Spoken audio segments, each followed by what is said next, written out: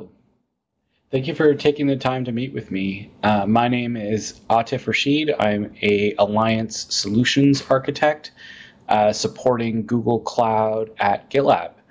And I'm excited to spend some time with you today to talk about uh, something near and dear to my heart, which is developer flow with GitLab on Google Cloud. First, I just want to say that the reason, so prior to joining GitLab, which was I think under a month and a half now ago, I was at Google Cloud for 4 years in a technical role, and it was a rocket ship while I was there. Google Cloud exponentially grew the number of people, the number of services that they provided. It's still a very exciting proposition for a lot of developers. I'm sure all of us know about all the different Google services that are out there, but they have global scale. And the sort of power that's unlocked to a developer to host their services on Google Cloud is pretty great. I mean, with a very small team of innovative developers, you could actually, write a very small application that could scale to meet billions of users. And that's something that happens quite frequently for customers of Google Cloud. And you just see it everywhere you go when you start working with customers over there. You'll see the innovative sort of creativity kind of exude from people's pores, right? It's a pretty exciting place. Google Cloud has a pretty cool network, in my opinion. They have capacity like all over the place. So they have 22 regions with 67 data center zones within those regions. And the one sort of exciting part about Google Cloud that I think is pretty unique is their entire network is kind of virtualized. So the entire back end and front end and edge is all containerized. And so they can get very clever and very smart with how they manage traffic across the board. They have 140 global points of presence with 96, edge nodes. Apparently, the stat is that they go through or spin up 4 billion containers a week on their infrastructure. I believe GitLab and Google share a lot of key values. The list on the left is the 8 sort of pillars of innovation at Google, not just Google Cloud. And you'll find that there's a really tight affinity of the same values at GitLab. And so Google Cloud employs more open source developers than I think any company that I've seen. And it's exciting that they pay developers to develop open source services, open source code. And that's very similar to GitLab. And so you'll see all of that sort of appear or manifest in the services that they deliver, that Google Cloud delivers. And I think you also see it at GitLab. I mean, in my opinion, I feel like GitLab is just scratching the surface of unlocking all of the products and services of Google Cloud. And it's a very exciting time to be at GitLab, in my opinion.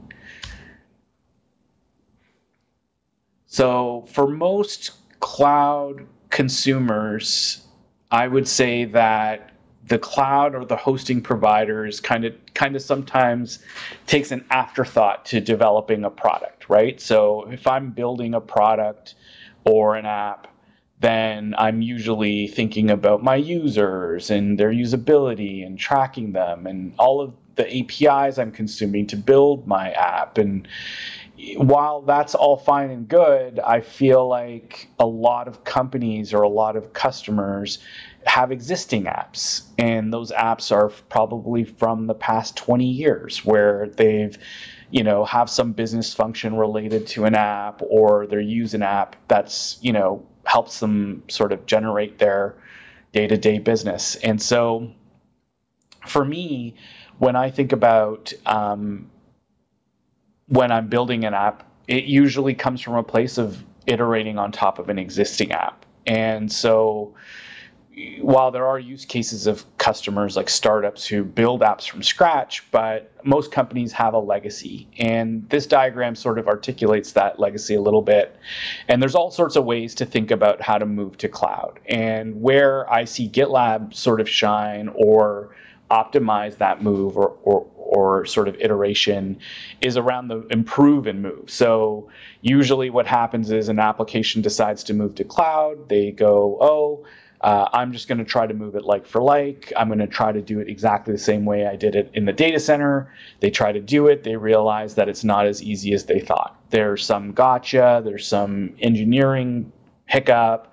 It's this forever scoped thing that they'll never be able to sort of land on. And so usually where it all ends up is this improve and move sort of approach to try to get to that target. And then once they get to cloud, then that's where, in my opinion, the real sort of innovation and iteration start, because there it's just becomes so much more flexible, so much more, so much easier to actually build stuff.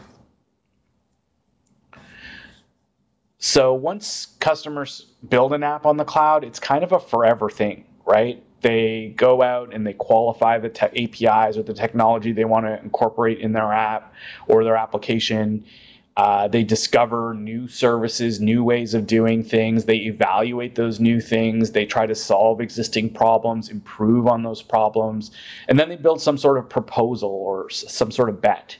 And it isn't until they actually start that's when they actually put hands to keyboard and build stuff on a cloud provider. And so where, most cloud providers see, they usually start at that point. They usually say, look, we want to get our developers to the point where they're actually building stuff. And then what happens is they go out and build some application and they come up with some first release, and on it goes, and then they start scaling users and more people, and it goes on forever. And it's this ongoing thing. And the reason why customers consume cloud for years, like they commit to it for years, is because they know, like, there's so many services and so many iterations that they'll need to go through to really keep up with their business or their market or their customers or users.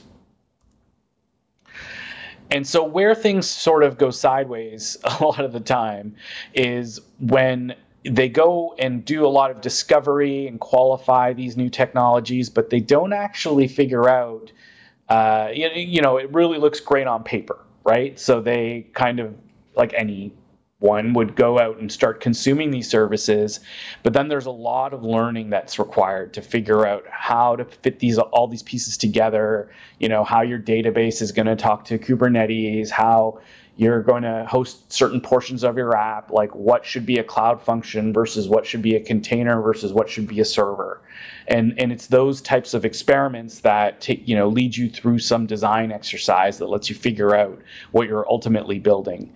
And then there's the whole sort of relationship around a cloud foundation. Now, to me, a cloud foundation is the constructs of security and the constructs of networking.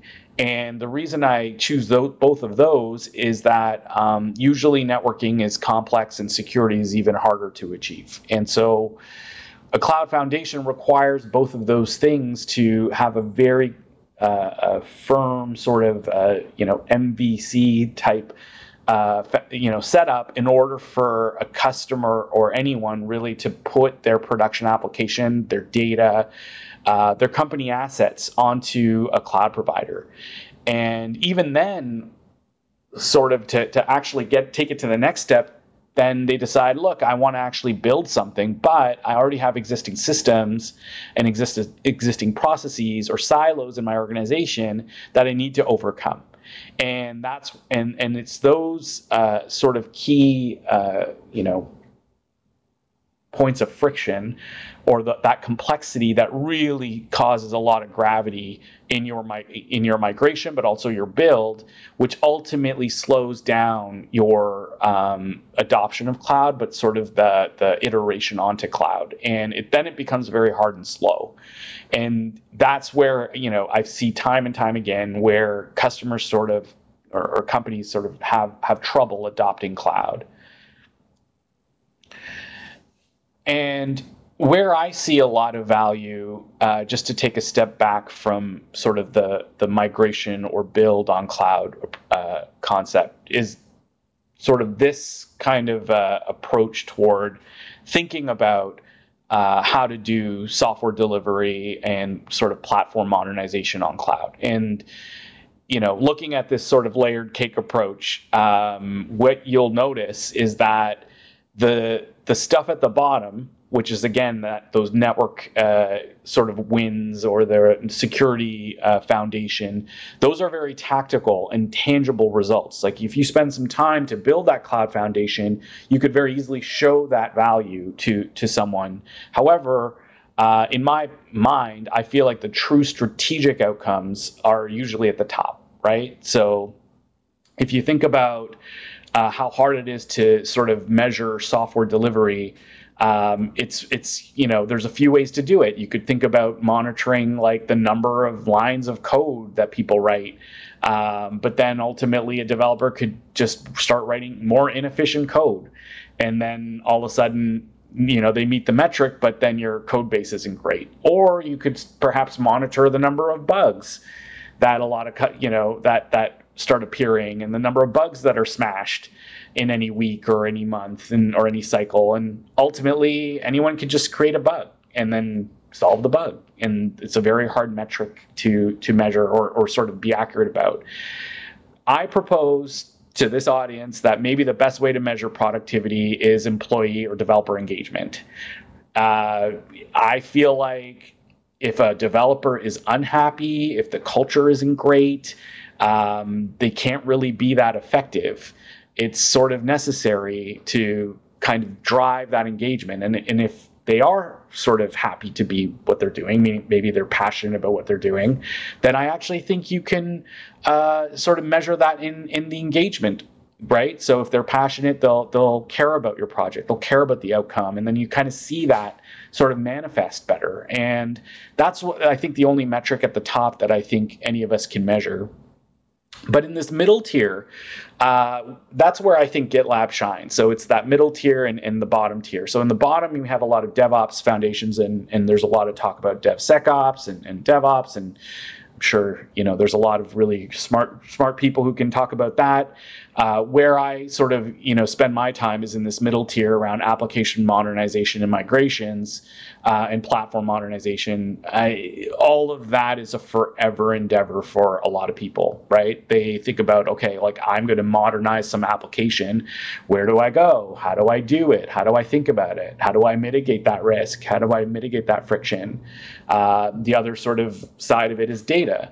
And so this isn't data science, it's data management that I'm talking about. How do I control costs? I can go on to BigQuery tomorrow, type in select star, and maybe end up with a very big bill at the end of the month. And it's because I wrote poor queries. Perhaps I am putting data that's sort of production or sensitive PII data in a sandbox that has lower security controls. How do I classify my data? How do I think about that? How do I manipulate my data, process it at scale, start using those services? All of those questions can very easily be answered by GitLab. It's a very interesting, sort of flexible, full stack solution. And I'm going to walk through some of that today. So looking sort of back, where I see GitLab sort of shine is in this sort of optimization of these things. And where you kind of see GitLab help customers, or specifically cloud sort of migrations or iterations, is that it really starts making it a lot more consumable for like actual practitioners, right? They can actually go in and with an agile board and with runners hook into cloud in a way that's pretty compelling, and sort of abstracting out a lot of the complexity that that is sometimes overwhelming when you first sign into a cloud console for the first time. Where I see kind of all of this manifest is if people are sort of adopting GitLab correctly, they start optimizing how they're consuming cloud. And so that sort of cycle of, I'm going to do a lot of discovery and evaluation, that starts happening a lot earlier in the process. And then you can quickly start getting into iterations faster. And that's where I think, a lot of value starts, being achieved by any project or cloud workload, because the first shot, that first MVC or that first thing that you build on cloud, it quickly disappears. Like you arrive, you build it, and then you realize, oh wow, I didn't know what I didn't know. And then all of a sudden you start iterating faster and more, and then you realize, wow, I've completely crushed my design or optimized my product or introduced these new capabilities in a way I never thought possible. And that's where I see a lot of value. Another side of it is a lot of, I have a very sequential mind sometimes when it comes to thinking about building stuff or moving stuff onto cloud. GitLab really does a really great job for developers to really experiment. So you can say, look, I have this application on premise, or I have this application somewhere. I ultimately want to move that application to, I don't know where, right? I want to move it to some service, some other service, or perhaps I want to pick and choose across services. And so with GitLab, you can parallel all of that experimentation in a way that's pretty exciting. You could say, I want to, decide if my Java application is going to be a cloud function or another instance in cloud, and you can try it. And remember, innovation isn't the only constraint. Sometimes it's budgetary. Sometimes it's the constraint is time. And sometimes you need to move something really quickly to a place that isn't ideal. And by optimizing or parallel or making the sort of migration target parallel allows you to sort of, again, experiment with all these different services to find the best approach. And so I have a bit of a demo, and I'm going to go through it with you. But before I do, I just want to say that there's maybe 4 personas that I'm going to reference over and over in my demo. There's going to be business leaders, data engineers, which sort of manage insights. There's going to be developers, and there's going to be operations people that are focused on security and sort of risk. I'm going to take a moment and go through another slide here and show you the tools that I'm going to use. So in my presentation, in my demo, I'm going to show you Kubernetes and Cloud Run. I'm going to show you how easy it is to integrate with Cloud Run. Again, sort of going back to the beginning of my presentation, there's a pretty cool scaling story on Cloud Run where all of a sudden now I can, develop something quite easily and scale it pretty significantly in a very short order. And Terraform is another key element. So Terraform and Helm, so in 14.0 or 14.1, I believe, they released a Terraform registry and a Helm registry, which, allows for a lot of really great sort of management of Terraform within GitLab natively. So just bear with me 1 second, and I'm going to start my demo.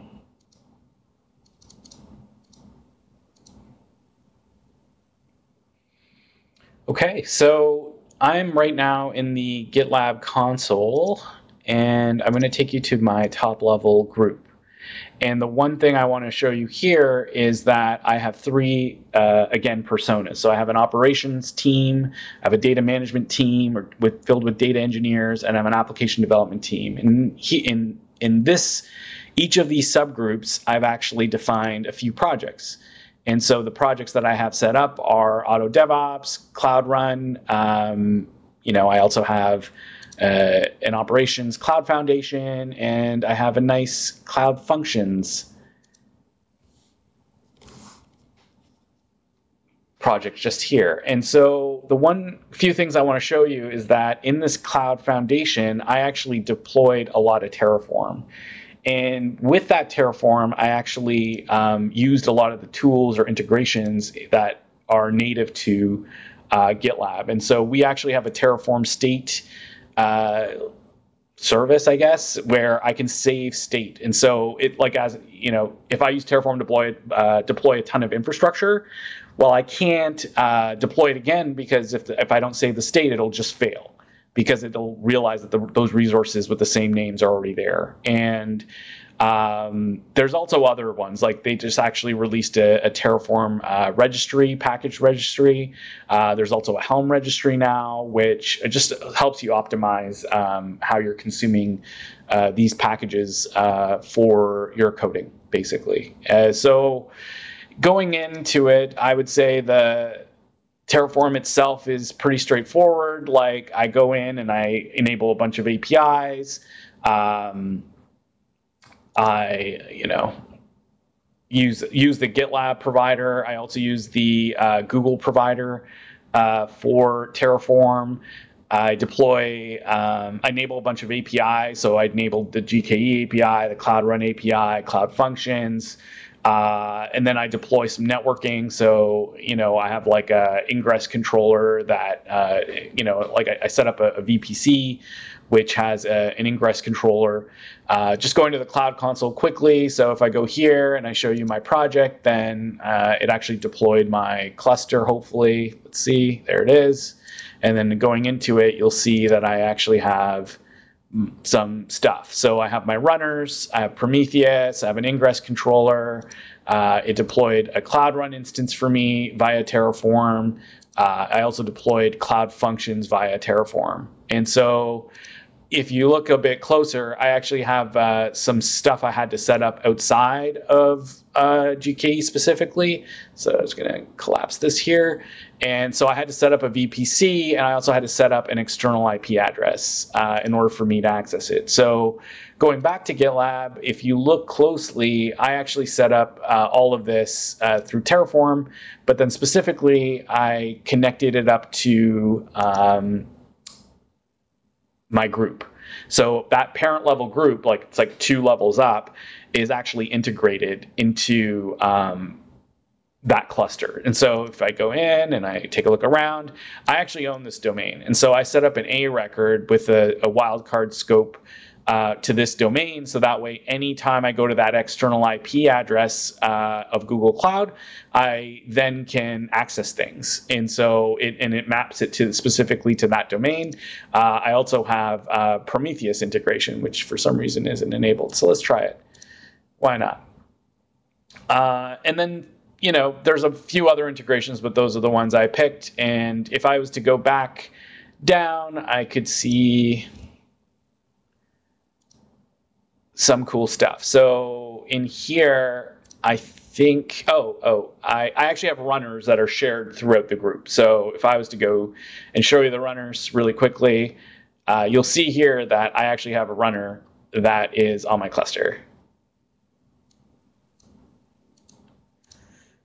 By the way, this is all on GitLab.com, so it's not my self-managed or anything like that. This is just on GitLab.com. And so I actually have an Auto DevOps project here. So Auto DevOps is enabled, and just to confirm that I have my Kubernetes set up here, I do, and it's at the group level, and my integrations are on. So I could actually go in and take a look at some stuff. So there's like integrations here that are pretty cool. Like, I have this one that's surrounding monitoring. Oh, wait, it moved me out of my project.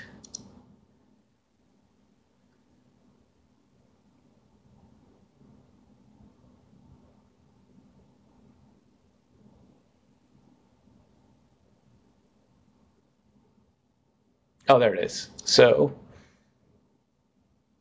let's see if it worked. Is it pulling data?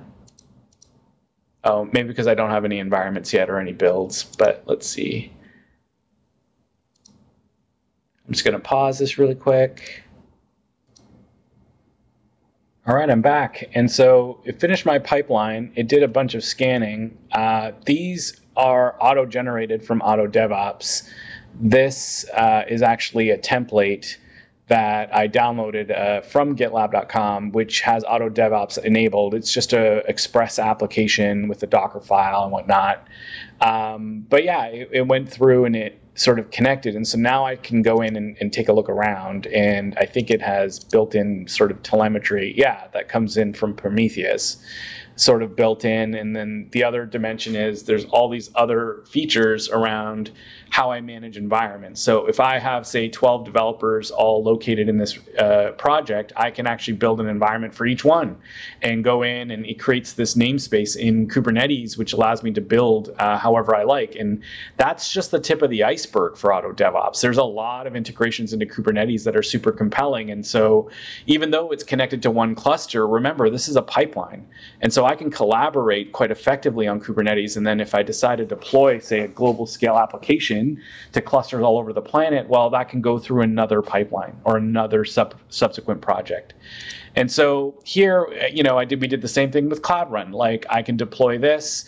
It actually uses a lot of environment variables. All I'm doing is, running a bunch of gcloud commands, and I've integrated into Cloud Run. And here is the same service that I just deployed, located here. It has this, GitLab 14.1. This is exactly what's in this file, right? So where things get really interesting is you can actually build templates. And so I could go in and take exactly what I've done. I can create a template, and every single time I run this, I can pass an environment variable, which can then customize the name of that directly, I even think. Yeah, so we could call this, happy day. And when I run this pipeline, I'm just going to pause real quick. Okay, my pipeline completed and looks like it deployed. So you should see here my new deployment called Happy Day.